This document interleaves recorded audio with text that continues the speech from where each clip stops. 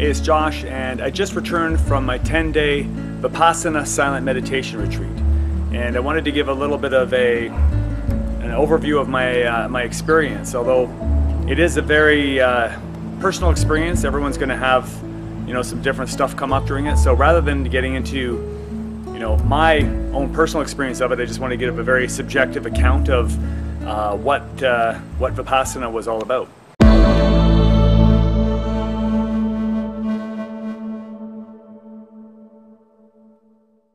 So first of all, it was a very positive experience. I highly recommend it. But I want to couch that with the warning or the heads up that it is also a very physically and mentally challenging experience. I look at it kind of like a meditation boot camp. So if you're looking for a nice, silent, relaxing meditation retreat in the woods, that's not this. But it is very healing, and Vipassana is a technique that once you learn it, you can use it throughout your life, and it has profound benefits, spiritually, mentally, physically.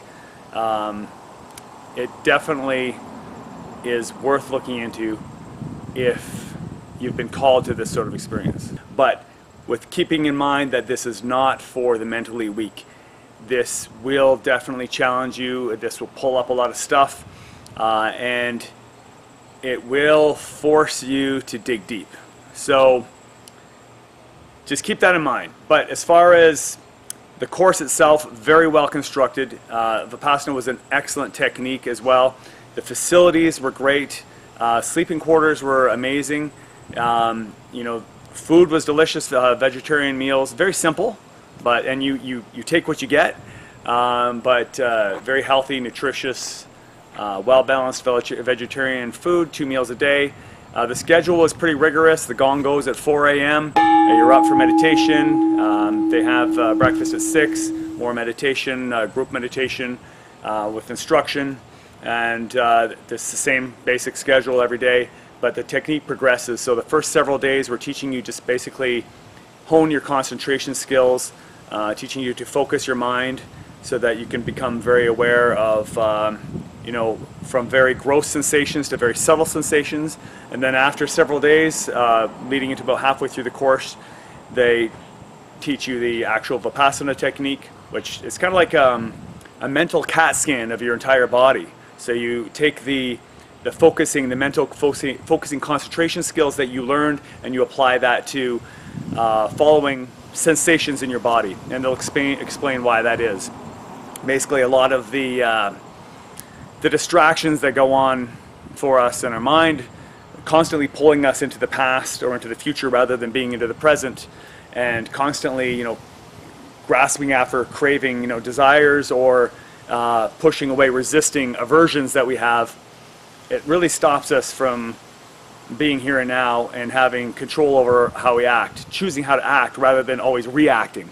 So this technique basically digs deep into the roots of where that's coming from, and it allows you to become less reactive and sort of live life by design rather than by default.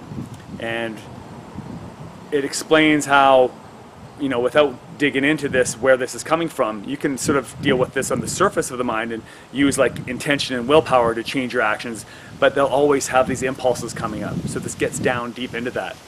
And I mean, I can't explain, this is like, you're looking at 8 to 10 hours of meditation a day over 10 days straight of instruction, and at the end of every day finishing with a discourse over an hour from Guanca, the person that founded the course. So it's not something that I can sort of run through in a video. You have to go and experience it for yourself. But yeah, it's definitely something unique that I see a lot of potential in. The technique itself reminds me of somatic therapy that Dr. Levine used for PTSD. Has some similarities as far as working with sensations in the body. I'll leave it at that. Didn't quite know what I was getting into when I went to it. A few people had said it was one of the hardest things they've done. Some people have said it was one of the most profound experiences they've had. Some people it changed their lives. Some people, they just said they came out with like a clearer perspective or more relaxed. And I thought it was just going to be challenging because I was going to be off all internet and not speaking for 10 days and meditating a lot out in nature, and that would be a little bit of a change. But it goes a little beyond that. But I was very pleased because this was not just a getaway. It was a very intensive course, and it taught a very useful skill. So that's my overview of the experience. I hope if there's some people that have been considering it, looking into it, that gives you some idea of what you're looking at potentially. If you have any specific questions about my own experience, what I got out of it, I'd be happy to share if you want to message me personally or just post a comment down below.